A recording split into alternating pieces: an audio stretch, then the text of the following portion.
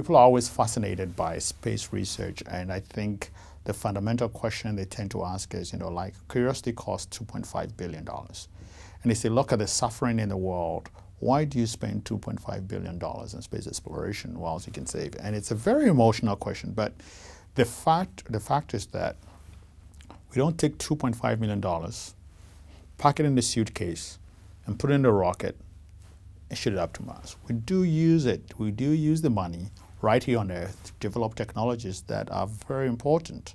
And I think for the Wellcome Trust, for example, if you look at Ebola, most people don't know that space technology is at the forefront of Ebola, the fight against Ebola. If you look at the epidemiology that has been done, just the spread of the virus, how do you think they get that data? How do you think who has been able to model the spread of the disease, to be able to stop it, to be able to predict where it's going to go and build from? Space technology. People are making phone calls. They have cell phones. It's telling them where the disease is happening in real time. This is space technology.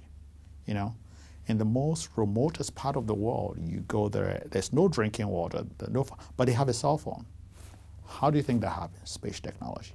We have immunization in very remote places where there's no refrigeration. How do we get the medicines there? We have phase change materials that were developed through the space program. So I could keep going on and on that. And I think in most of my interviews in the developing world, I always say this, that the developing world benefits disproportionately with respect to the investment that they make in space, which is zero.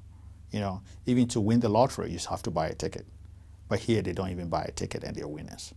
So it benefits mankind.